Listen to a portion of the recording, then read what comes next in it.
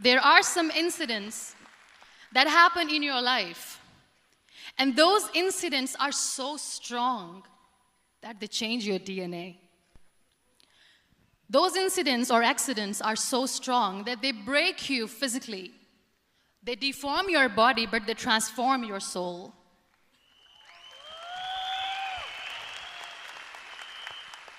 Those incidents break you, deform you, but they mold you into the best version of you.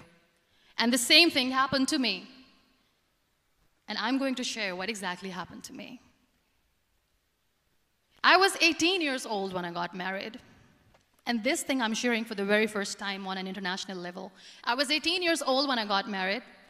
I belonged to a very conservative family, a Baloch family, where good daughters never say no to their parents. My father wanted me to get married. And all I said was, if that makes you happy, I'll say yes. And of course, it was never a happy marriage. Just about after 2 years of getting married, about 9 years ago, I met a car accident. Somehow my husband fell asleep and the car fell in the ditch.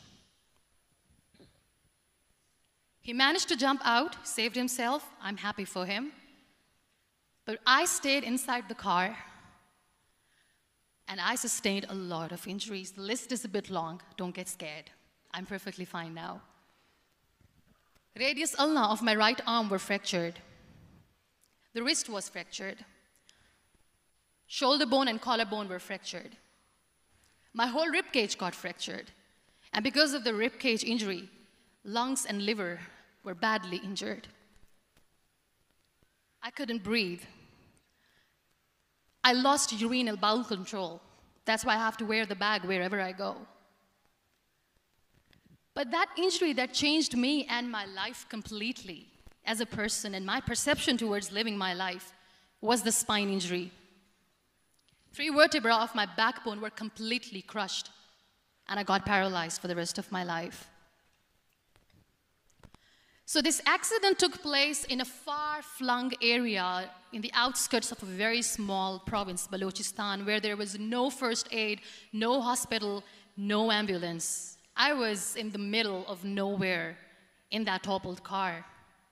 Many people came to rescue. They gave me CPR.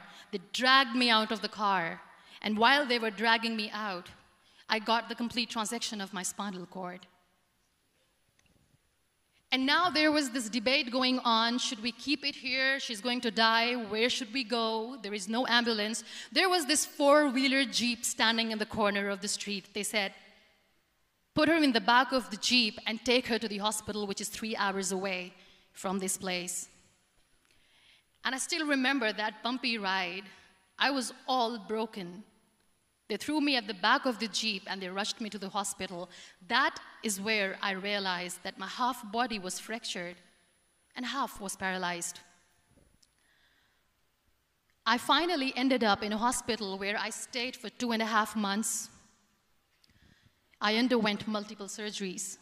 Doctors have put a lot of titanium in my arm. There's a lot of titanium at my back to fix my back. That's why people in Pakistan call me the Iron Lady of Pakistan.